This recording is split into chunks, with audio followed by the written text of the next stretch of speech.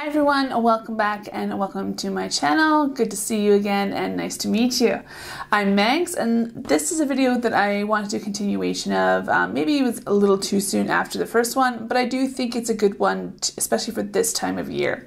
I want to do a series of unique shades in terms of makeup, and this could range from eyeshadow, lipsticks, blush, you name it, but I want to focus on a singular shade each time. There might come a time where I have unique shades in general, and typically, maybe those would be like the duochromes or like the one and dones or what have you, but I want to really focus in on a shade per video. So my first one was looking at the color mustard, and today I want to look at the color red.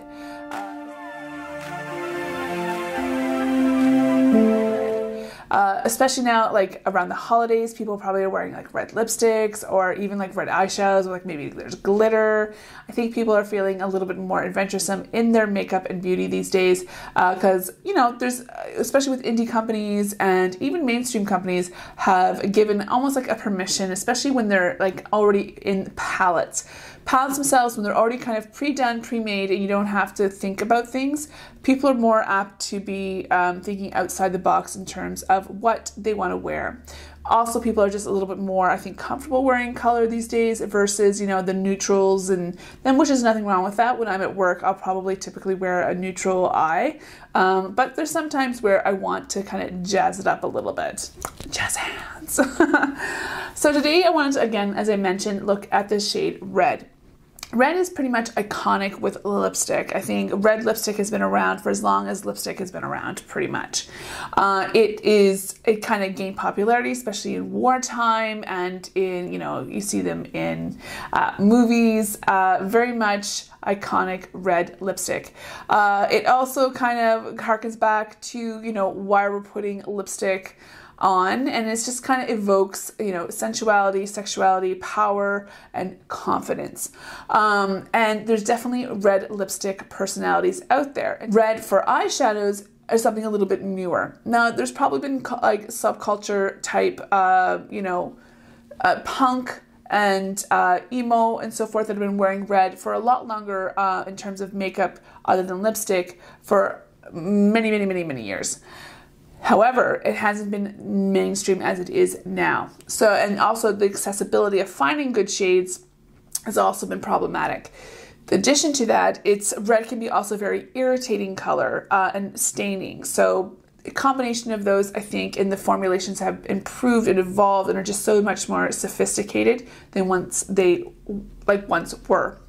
So I want to talk about, first and foremost, this palette that I feel kind of gave encouragement as well as permission to wear red and the whole spectrum of it. This to me isn't a true red palette, but it does have, I think it started it all. I could be wrong, but for me, this is how, this is what I feel like, and it's, my channel. So anyway, so this is the Modern Renaissance. I'm sure people are very well versed and familiar with this particular palette. Love Letter, Venetian Red, and Red Ochre are the reds in it. Now, to me, they are not a true red. They're definitely more of a burgundy pink kind of leaning colors, which also is just kind of like, a little bit more comfortable, I think, with these kind of colors. I think coppers are also, if you wanted to get into wearing those types of reds and get comfortable, though, that is a nice color to wear. So these here, and I do feel once this came out and then their next launch, which was Subculture, also had some more kind of interesting grungier tones. They paved the way for more and more mainstream and indie companies to include unique shades within their palettes. Just my opinion. I also feel like Lime Crime also allowed for that. I want to look at this point, at single shadows, because I think, palettes are fine, but I don't want people to, necessarily go out and buy a palette for one shade. If you can find a good red, because if that's the shade that you're looking for, I do have some in my collection that I feel would be really good. And then I'm going to look at palettes that have red in them, because you might already have them, or they might be, inexpensive enough to warrant buying it if you want to buy something. I'm not encouraging you to buy, but you know, just wanted to address this particular color. So one of my favorite red eyeshadows is a true red. And when I want a red, I want a true red. I don't want a burgundy. I don't want a pinky red. I want a red. And one of my favorite, and actually one of my favorite companies is Illamasqua. And this is the color Damon. And this is a creamy matte texture. I love this. It's pigmented. You need it very little. And it's very saturated. Now, with reds, I think part of the problem is that they can blend away into almost like a pinky tone. I do find this one stays pretty true to its color, but with any red, you can blend away if you keep blending and blending and blending and blending, and eventually it's going to end up kind of a pinkier version of it. This one is basically a classic medium tone crimson scarlet red. I say more crimson than scarlet because I feel scarlet is more on an orangier tone. Crimson, you know, neutral to cool leaning, and I love this shade. I wore this the other day. Stunning. The next one is from Sugarpill, and this, for me, was the first time I bought an absolute red shadow. And this is part of their Chrome palette. Each of these, you know, as you can see, I have some holes here. They have, to me, they were the first kind of indie brand, other than maybe Inglot, that had a true red and made it wearable and, as I said, accessible. What is this shade? I think this is Flame something. I can't remember. But I don't know if they still have this available. I do find Sugarpill's formulations, especially their mattes, can't really speak to their shimmers as much, even though I do have a few here. Their mattes are stiffer, a little less creamy, but they are pigmented and quite saturated. You just have to kind of, way you approach these would be very different than how you approach a creamier type of shadow. You want to place and then blend minimally, place and then kind of blend and place and blend. You don't want to just keep, you just want to put, pack, and then leave it be kind of a thing. So at least that's how I find with these particular shadows.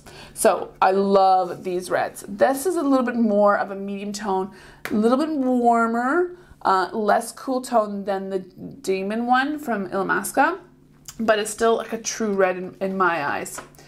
So those are some singles from there. I do have some MAC Pro palette ones. I looked through my Inglot and Makeup Geek and other ones. I feel like my red quota is pretty good right now, so I don't feel like I need to buy anymore. But I do have one from Sydney Grace, and this is a Queen of Hearts. It's absolutely stunning. It's a black base red with kind of a coppery red over top. It's a shimmer, but it's not so metallic that it draws attention to any kind of texture or kind of, if you don't have super smooth eyelids, you're going to be okay. This is a beautiful one, very smooth and creamy. These next two down here at the bottom are MAC's Powder Kiss Matte formulation. They're a little bit more, they're softer and more diffuse. They're not going to be incredibly vivid or like super saturated, even though I do find they're quite nice. They're softer to touch, and you just don't want to blend them away or else they're going to blend away to nothing. So I have Work, Work, Work, which is kind of more of a, I would say, medium tone, scarlet kind of shade. But it has pinkiness to it. This one here is So Oat right now. It's definitely more of a bricky kind of a red to it. It's terracotta kind of a red. And then this one up here is also from MAC. It's called Ruddy. This has more of like a shimmer based to it, and definitely more kind of like the shimmer version of this one. It definitely has a warmth to it, more of a bricky kind of terracotta. Another one from MAC is, this is Holly Folly. This is a frost. This is very similar to Queen of Hearts by Sydney Grace. Again, with that black base, shimmery top, and kind of a coppery red tone to it. It's going to give you a very similar effect. I already mentioned that one. And then I think those are it for my singles. Let's talk about what's in palettes already for reds. So if you were very fortunate to get the Amor Eterno collection from Melt, then you have two beautiful reds already. This one is Mexicana, and this one is more of an orangey kind of corally red, especially if you just want kind of a vibrant punch. I think that is absolutely stunning. And then the next one in the Muerte palette is Corazon. And this one definitely is more of a medium kind of pinky red. And paired well with these kind of burgundy wine colors. Both are mattes and very, very beautiful on the eyelid, but again, be careful blending them away because they will blend away sometimes to a different shade than what you really want. Oh, I did forget a palette. How could I forget? I forgot it again. This is the Cherry on Top by BH Cosmetics Sweet Shop series, and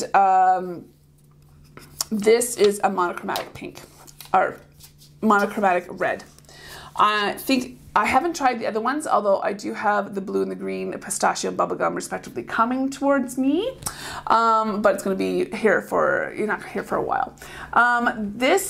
When I was mentioning earlier about how things can sometimes blend away to pink or just change the color that you want that's in the pan, this is going to be a good example of that. So again, blend judiciously.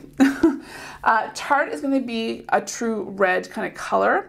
Sometimes it goes a little pink on me, but I think it depends on what I'm pairing it with. Sprinkles is a nice deep dark burgundy, almost like oxblood kind of color. But again, if you blend it too much, it's going to blend away to kind of a pinky tone. Wild Cherries definitely has more of an oranger, warmer kind of tone to it. And then you have your shimmer colors here.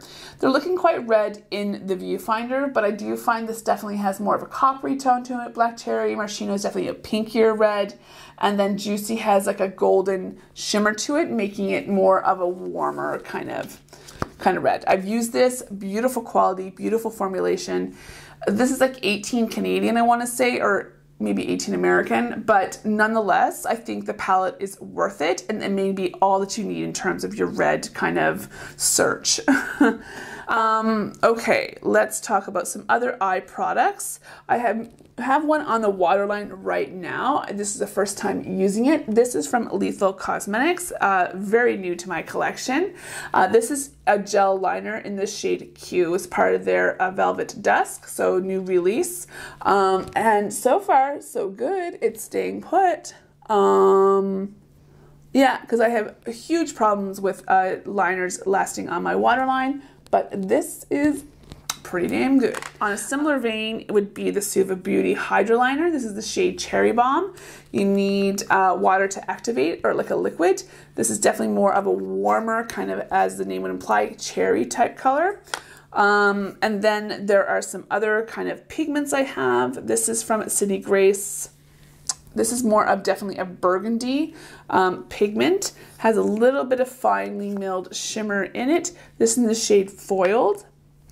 I have Copper Glitter from MAC. It's going to be similar to it does have a red, but definitely a copper tinge to it, and bigger chunks of glitter, of course.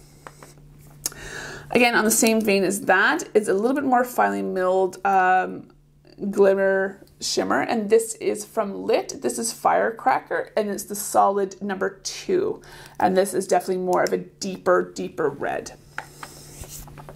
For MAC, I have a liquid last liner. This is Keep It Current. Again, more of a burgundy red type tone, but again, it gives you that same kind of feel. And of course, one of my favorite type pencils to use and as a base and so forth are from Shiseido. These are the Kajols in Azuki Red. This is kind of a burgundy red, and then Rose Pagoda is definitely more of a pinkier red, but beautiful nonetheless. Those are phenomenal.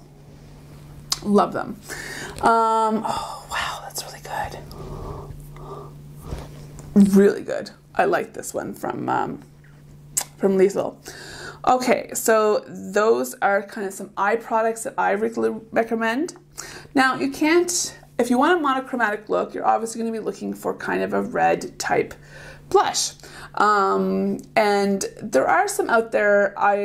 I'm pretty sure there's a lot more than what I obviously have in my collection. I know for sure there's a liquid blush from Rare Beauty that's definitely red, but the one I have in my collection is this one. This is Frankly Scarlet by MAC. It's a matte, and it's going to give you that been outside. You use it very sparingly, or it's going to look very, you know, if you want to look like a clown, that's great. But just use this very, very sparingly. You could also probably use the Sugarpill one or even the illamasqua one to kind of give you that red monochromatic kind of look.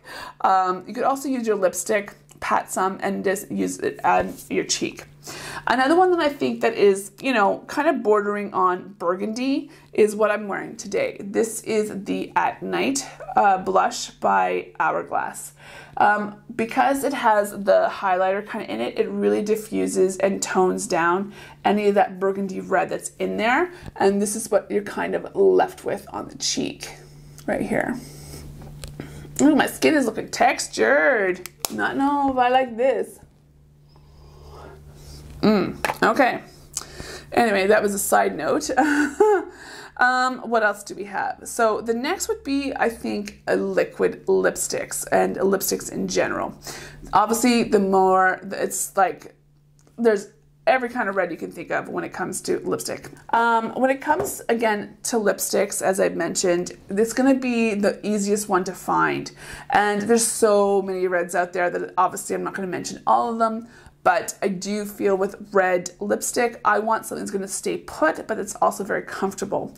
Because, you know, if you're talking, red is kind of easily can show up on your teeth. Just like anything that's other than a nude. I think that's why I like nudes. Reds that I have that are just absolutely stunning. Velvet Jazz is a deep, these are from Lisa Eldridge, by the way. So it's a deep kind of Merlot, just gorgeous. I love this shade.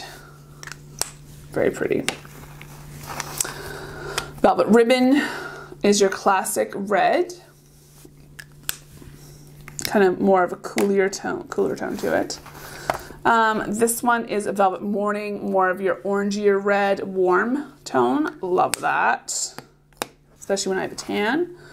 And then Velvet Dragon is your bricky, kind of inspired by Chinese like lacquer type of red. It looks like it might be similar to Velvet Ribbon, but it's not. It's more bricky than orange.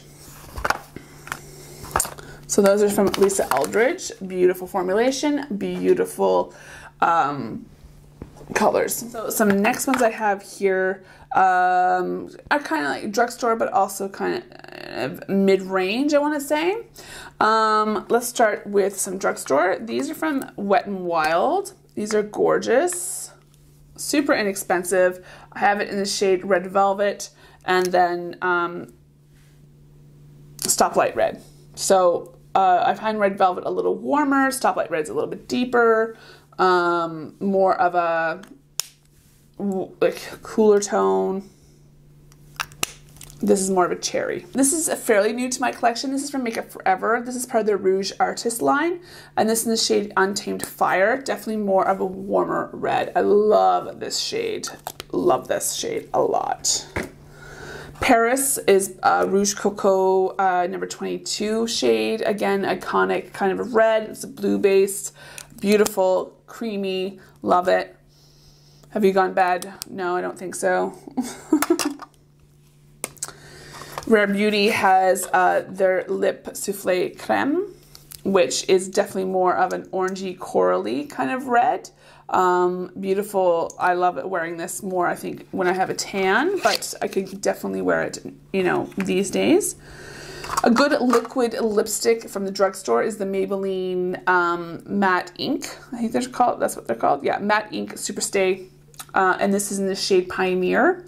Really beautiful classic red color. Another liquid lip that I quite like is from Dose of Colors. This is Los Angeles. This is a little bit different of a red than what I have.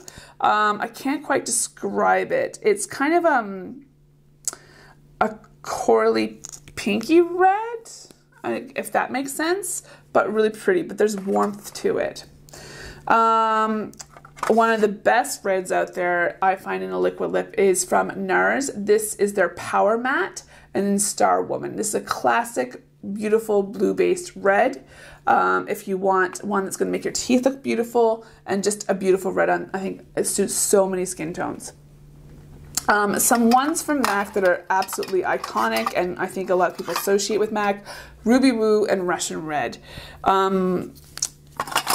Lady Danger for me as well, but that's just because I love the shade. So this is Ruby Woo, a beautiful ruby red color as the name would suggest.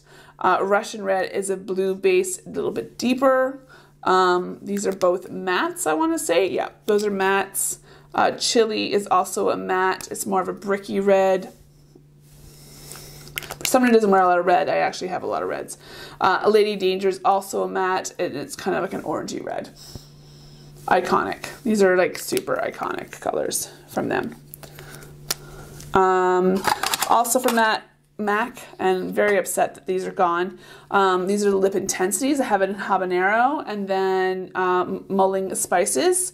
Habanero is definitely more of a orangey red, and then mulling spices had more of a cherry kind of deep red.